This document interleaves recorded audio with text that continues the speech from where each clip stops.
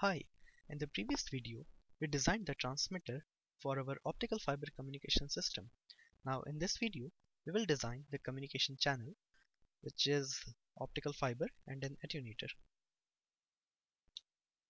Go to default, click optical fiber library. We are going to use this optical fiber.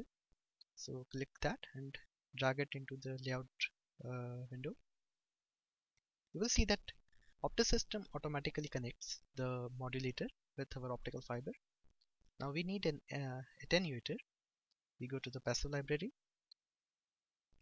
click optical, click attenuator,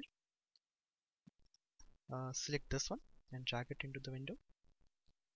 We don't need a bidirectional attenuator because we are not doing a bidirectional communication. Okay, our communication channel is now ready. Thanks.